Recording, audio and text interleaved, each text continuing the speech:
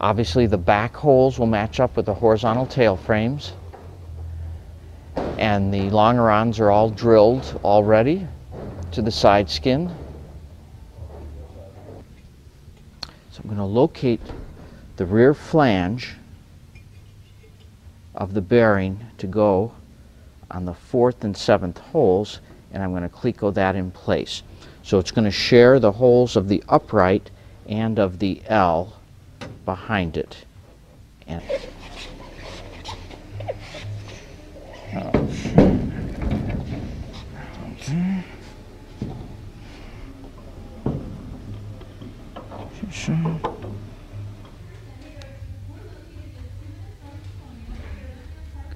there's where our second rib goes.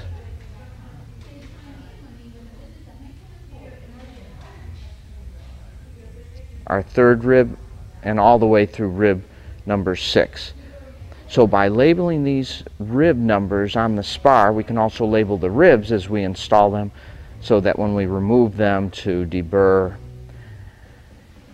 we won't lose track of which rib goes where. And we'll move on to number 3.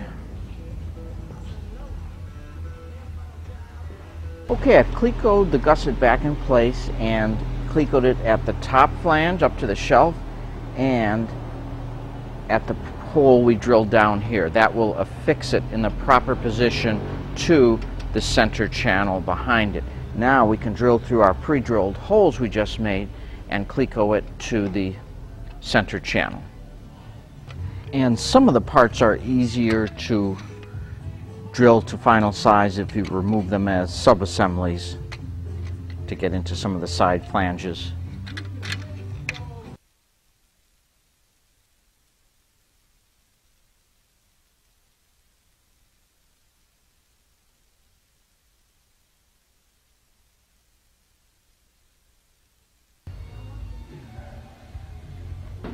And that corner we removed makes for a better fit as the firewall kind of takes a turn up there.